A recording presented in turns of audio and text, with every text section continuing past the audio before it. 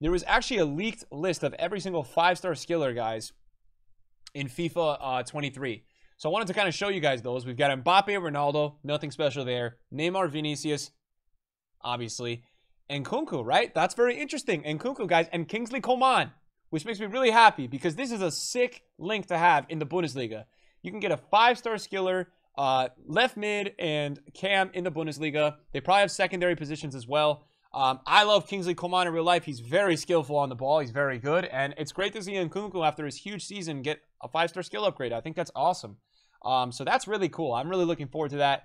Behind my face cam, guys, you've got Thiago, you've got Mahrez, and you've got Shaqiri. Nothing new there.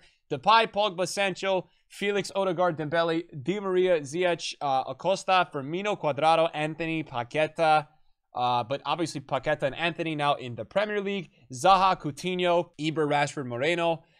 St. Max, Corona, David Neres at Benfica now. Carlson, Ribery, and Jota, Pereira, and Coronado. So nothing too crazy there. Jota, by the way, for Celtic has been balling. I don't know if any of you guys watch Celtic all the time, but he's been amazing. I don't watch them all the time either, but I've seen some highlights and he's been balling. So these are actually new skillers in FIFA 23. Or all the skillers, rather. You've got some new ones in here as well. And I would say some new ones that are quite relevant, you know, and Nkunku and Coman. I mean, those guys could be very relevant, you know, at the top level early on. So that's really cool to see.